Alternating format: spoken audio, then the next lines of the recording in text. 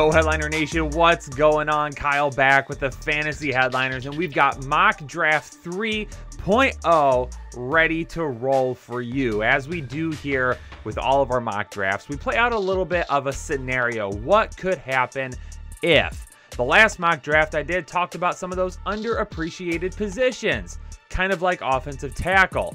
You get sometimes a run on those high skill position guys, some high end caliber guys like wide receiver, and then all of a sudden some of these offensive tackles just are forgotten about. So last video was all about what could happen to the offensive tackle position if that were to play out. This mock draft is all about what I want to happen.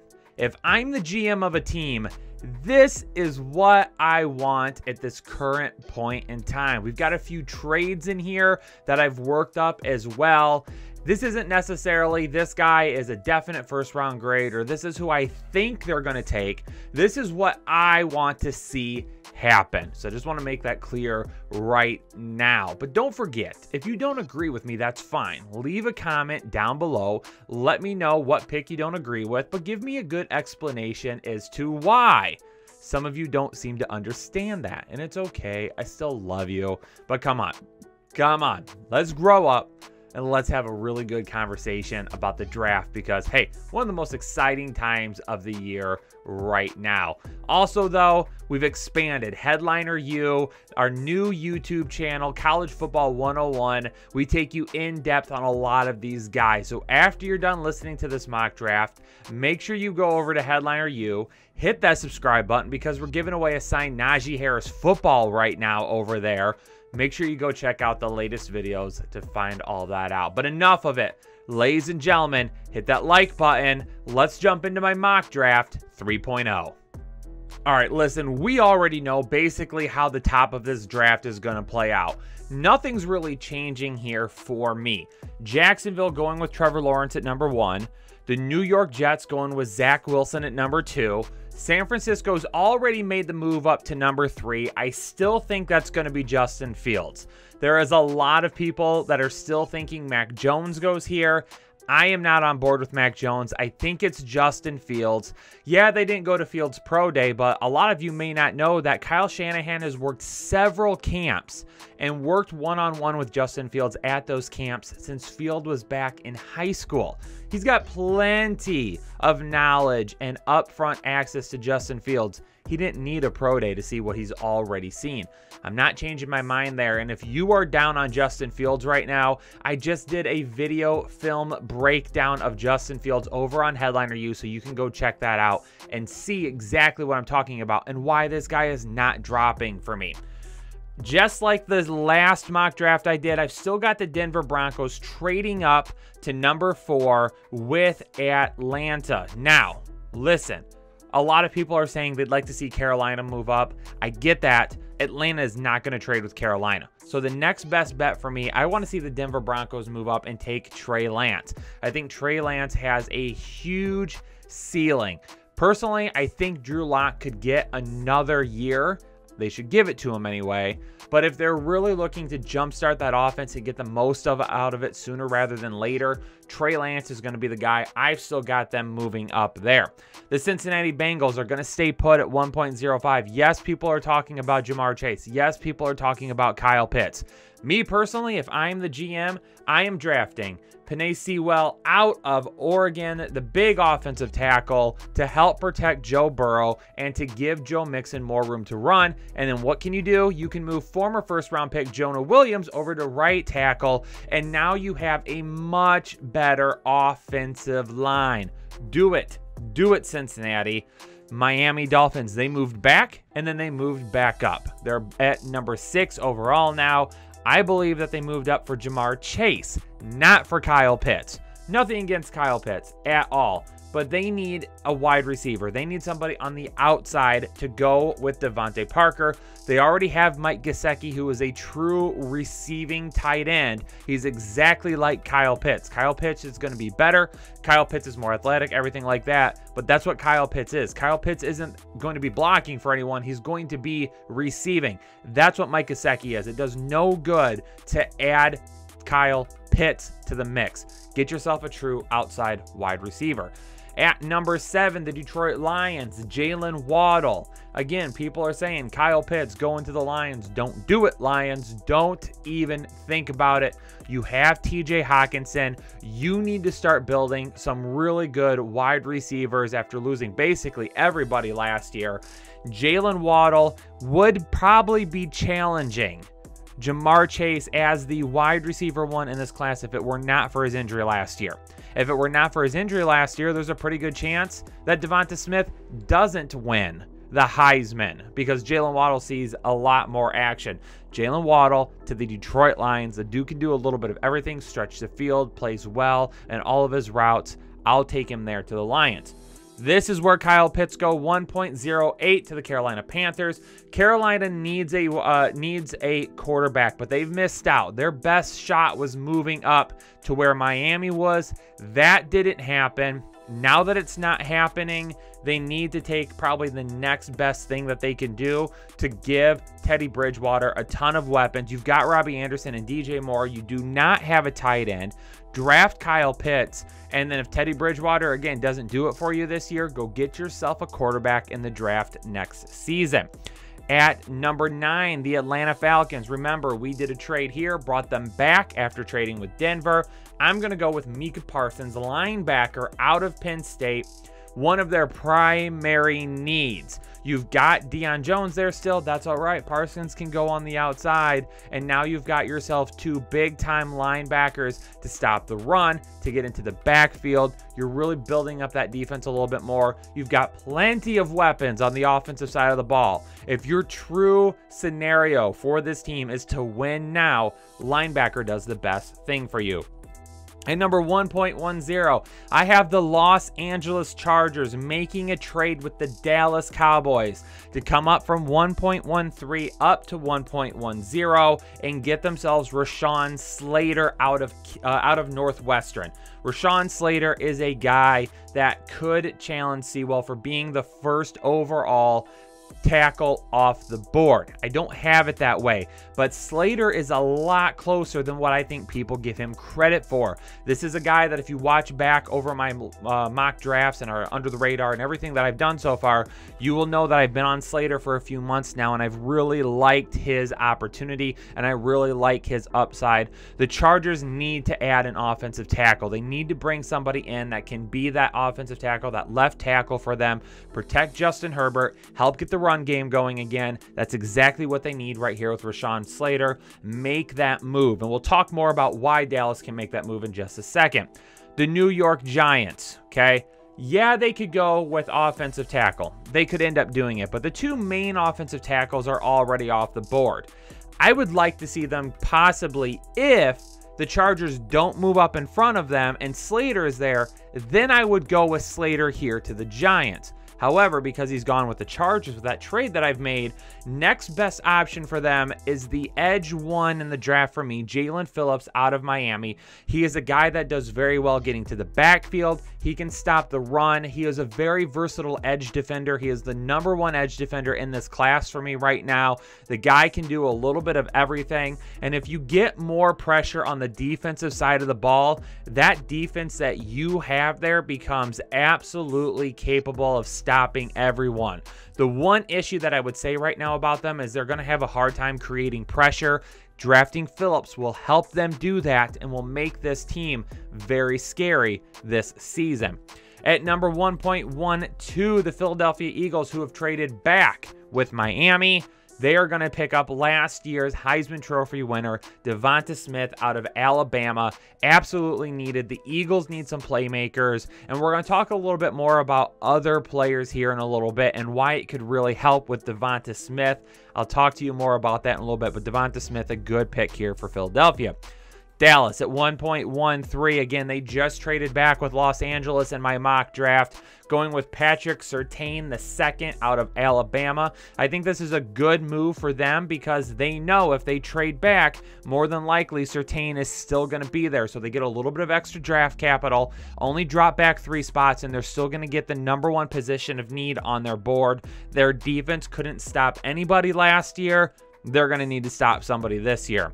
Minnesota Vikings at 14 overall. I am going with Elijah Vera Tucker interior offensive lineman out of USC. Now, Christian Darrisaw is still on the board here. Might be a little bit higher ranked overall than what Alijah Vera-Tucker is. But for me, Vera-Tucker is a little bit better of a fit.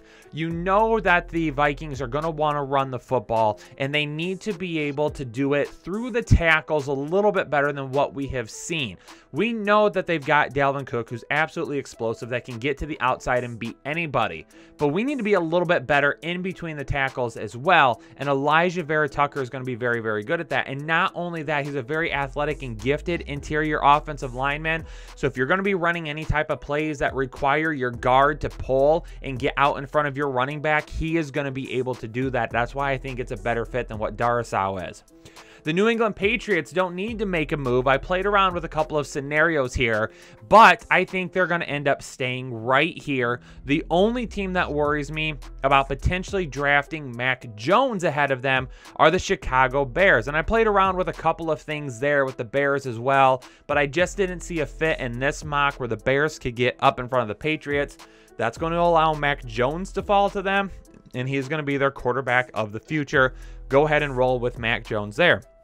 The Indianapolis Colts are moving up from 21 overall to 16 overall, switching with the Arizona Cardinals. Christian Darrisaw, offensive tackle out of Virginia Tech. Indianapolis obviously has lost a couple of offensive linemen. This was an offensive line that was very, very good, one of the best in the league over the last few years. There's been some talk about, oh, you can just make some changes and move some guy around. Don't. Leave things as is and go get an offensive tackle like Christian Darrisaw that is going to be a guy that can come in and become a franchise offensive left tackle. This is where they go. They move up to make sure that they get that done so they can keep newly acquired Carson Wentz healthy and give him plenty of time to throw to the weapons around him. I did have a wide receiver going here earlier in my mock drafts. However, with T.Y. Hilton being back, I think maybe they wait and make another pick at the wide receiver position and get their offensive tackle. Now, at 17 overall, I've got Jalen Mayfield, offensive tackle out of Michigan, going to the Las Vegas Raiders. And Mayfield fits exactly what the Raiders have done over the last couple of years. Over the last couple of years, they have drafted guys that, hey, maybe they're not going to be the guy right away, but they are going to be someone with a lot of high-end upside. And that's what they've done. They've opted to go with some guys that, yeah, they might be seem to go a little bit earlier in the draft, but they're high-end guys that the Raiders fully believe can turn into stars in the NFL. Jalen Mayfield fits that projection.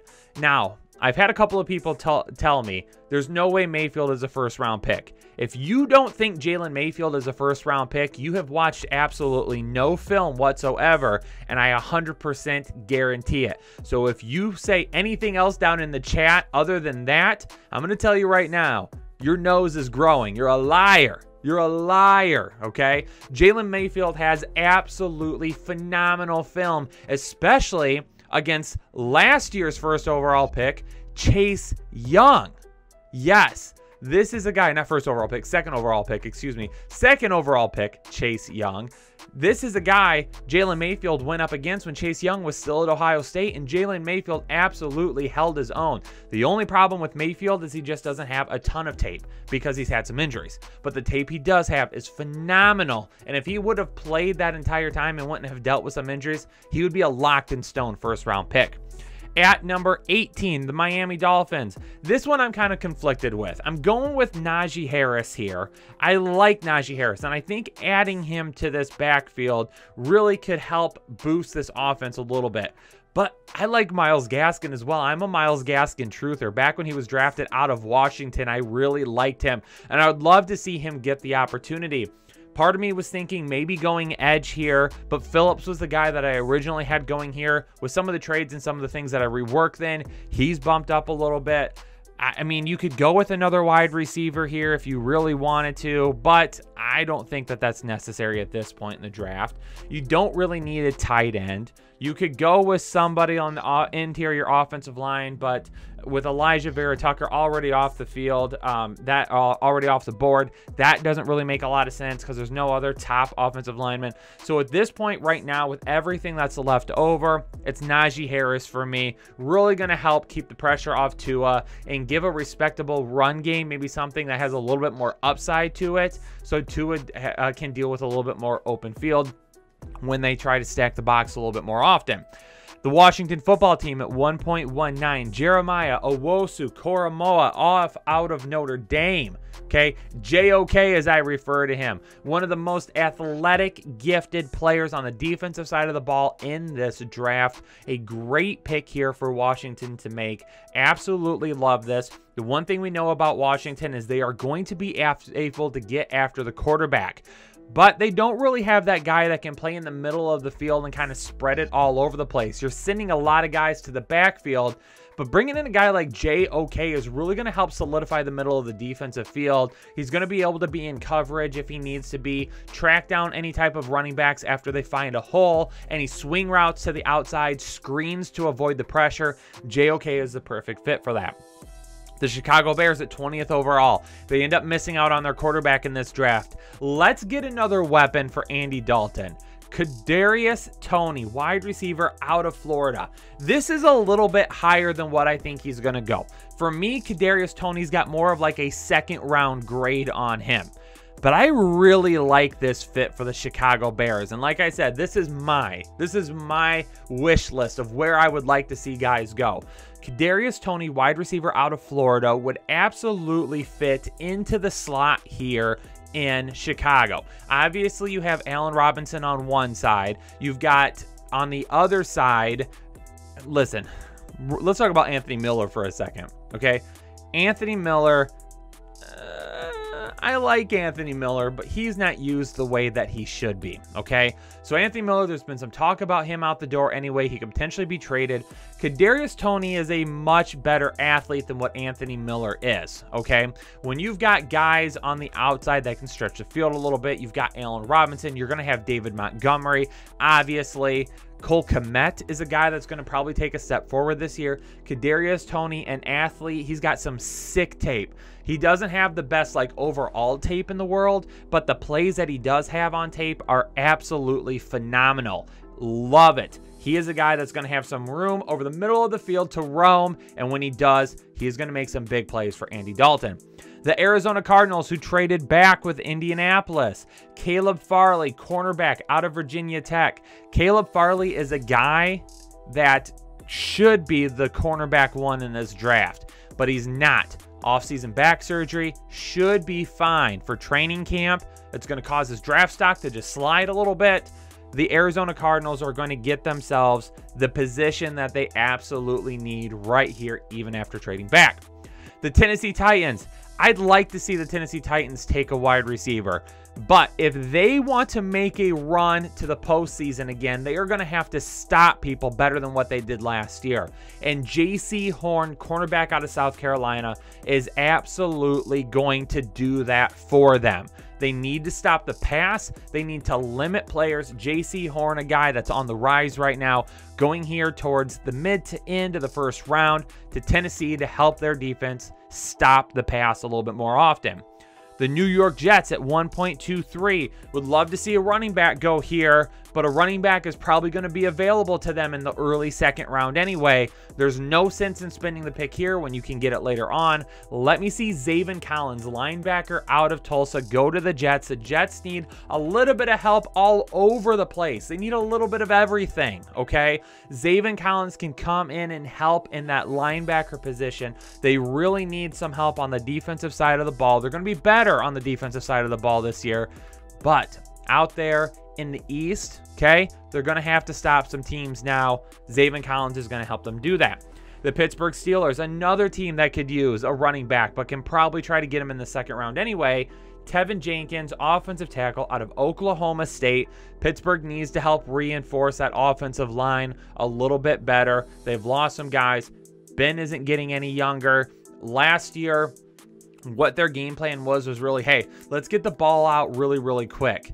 they're going to have to get the ball out even quicker this year if they don't work on the offensive line. Let's bring in Tevin Jenkins out of Oklahoma State. This is a guy has dealt with an injury in the past, but he is a high motor, high intensity guy that plays through the whistle, never gives up, and is exactly what the Steel City signifies when you see those guys walk out on the field. He is a perfect fit there.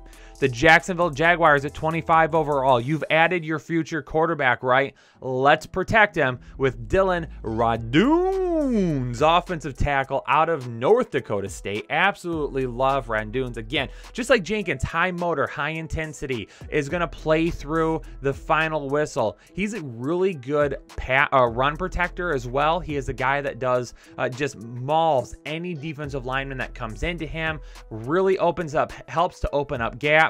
But he is a guy as well that can help protect the quarterback and give some time to guys like DJ Chark and Marvin Jones to get open down the field. The Cleveland Browns, they need an edge rusher on the other side of Myles Garrett. Kwity Paye, edge rusher out of Michigan, is absolutely going to help there. He might be a little bit of a project. I mean, he's not nearly a project like some other guys are, but Kwity Paye is a guy that if he learns from Myles Garrett, those two guys on either side of the offense or defensive line are going to cause some problems for a long time. And if you're going to be double teaming Myles Garrett, you're not going to be able to double team Paye, and it's going to give him a lot of one-on-one opportunities to win, which is what you want. The Baltimore Ravens at 27 overall, Azeez Ojulari, edge rusher out of Georgia. This guy's he's kind of dropping a little bit, and I don't think it's necessarily any issues on his part. I just think he's kind of getting lost. For me, Azeez Ojulari is a safe prospect. He might not really like pop off the tape to you. He's not a guy that might have as much upside, but he's going to do a lot of things right. And he's exactly what Baltimore needs to help reinforce after losing a guy like Matt Judon. Bringing in Azeez Ojulari out of Georgia is going to help them reinforce that defense a little bit. Kind of just like I said with Ojulari, Greg Newsome to the New Orleans Saints at 28 overall. They need a cornerback. They need to stop the pass. They need to reinforce that defense. Newsome is a guy that, yeah, doesn't pop off the tape, okay? He's not a guy that's going to put together these crazy highlight films, but he does so many things right. It's some of the things that are just underappreciated. NFL scouts see these things. But those of you out there who don't really watch tape or don't really spend the time grinding away looking at those things are kind of missed. And those are the things Greg Newsome does very, very well. He does the small things well. He is a very good player. He's not going to be a superstar. He's going to be a guy that gets lost in the shuffle. Why? Because he just does everything right and he's quiet about it. That's what Greg Newsome's going to be. Fits in perfectly with the Saints. The Green Bay Packers, we've been begging them to get some help for Aaron Rodgers for a while now, and I'm going to go ahead and give him some help. I'll take over in Green Bay. Packers fans, if you need help, make me GM. I'll get you that help. Terrace Marshall, Jr., wide receiver out of LSU. I've got a first-round grade on him. He's overshadowed by Jamar Chase, overshadowed by Justin Jefferson the year before. This is a guy that can be a wide receiver one in the NFL. He's got the speed. He's got the length. He's got everything that you need. He's got the good route tree. He would be a perfect complement on the other side of Devontae Adams. Buffalo Bills at 30 overall, Christian Barmore, interior defensive lineman out of Alabama. Barmore might end up being more of a early day 2 player for me or early round 2 player for me. But here's the thing about Buffalo. They've got to stop the run. They absolutely need to. It was one of their issues last year, and putting Barmore there in the middle of the defensive line is going to help stuff that up. It's going to make guys go to the outside because they're not going to have a whole lot of room in the middle, and it's going to give some of that speed on defense a chance to catch them down before big plays happen. That's what Christian Barmore does for the Buffalo Bills. Kansas City Chiefs. Baron Browning, linebacker out of Ohio State. He's creeping up draft boards. He's getting much higher. He is the guy that I really liked. I thought he was going to be an absolute fabulous steal in round 2 of the draft. That's probably not going to happen anymore. This is a guy that's going to end up probably creeping up into the late first round, very early second round. He's going to go off the board. A great player, fantastic player that's just been overshadowed by a lot of the really good players that Ohio State churns out every single year. And to wrap up Mock Draft 3.0, the Philadelphia Eagles, I've got them trading back into the first round with Tampa Bay. Tampa Bay, there's not really going to be anyone here that they're like, man, we got to get this guy. Trade back a little bit. The Eagles are going to come back into the first round, and they are going to add another wide receiver, Rashad Bateman, wide receiver out of Minnesota. And now they've used those 2 picks in the first round to bring in offensive weapons. You used one on Jalen Reagor last year. I'm still a Jalen Reagor fan. This guy is going to be really, really good. But now you've brought in Devonta Smith in this draft as well, and Rashad Bateman, okay? Now, the thing is you don't have any true, like, alpha wide receiver ones here. But you have a lot of guys with versatility that can win all over the field with their speed. This is going to allow you to spread the ball around. That is what is going to be best for Jalen Hurts. I feel like these guys will absolutely fit that well. You're going to have still Dallas Goedert there that can win over the middle of the field, and you've got Miles Sanders. Now you've got Jalen Hurts, a ton of weapons, and you know what? If Jalen Hurts doesn't work out and they're still thinking that he's not the quarterback of the future, then you've got those extra first-round picks coming up over the next couple of years. Now you can use those to trade up. You can trade for a guy like Deshaun Watson if that ends up becoming something that is relevant again over the next year. Whatever it may be, you're going to set yourself up in a position to really pull out that QB trade or draft pick if that's what you end up needing instead of Hurts. There you have it, Headliner Nation. Mock Draft 3.0 in the books, done, signed, sealed, delivered. I'm your... Oh, sorry. Got off track there a little bit, but that's all right. Ladies and gentlemen, do me a favor. If you appreciate that content, you got to hit that like button for me, ladies and gentlemen. Really appreciate it. It does wonders here on YouTube. If you're new here to the Fantasy Headliner, subscribe. Hit that subscribe button. Become a part of Headliner Nation today. Let us know down in the comments if you are new so we can welcome you. And then, as always, like I mentioned at the beginning of the video, if you don't agree with something, let me know, but back it up. I want to hear some facts. I want to hear you give me a solid argument as to why you don't think a pick is right. If you don't like it, that's fine. But if you don't give me any reason to have a back and forth, a little bit of debate with you, then what's the point? Saying, Kyle, you suck. That doesn't do any good, right? Get that out of here. Get me some good content to work back and forth with you. And who knows, maybe I'll do a video soon on some of the best responses to my mock draft and what other people think. And then maybe I'll break down on why I don't agree with that. Might be a good segment here coming up really soon. So ladies and gentlemen, I'm going to get out of here. Appreciate you tuning into this video. Everybody out there, stay safe, stay healthy, and I'll catch you on the next episode of the Fantasy Headliners.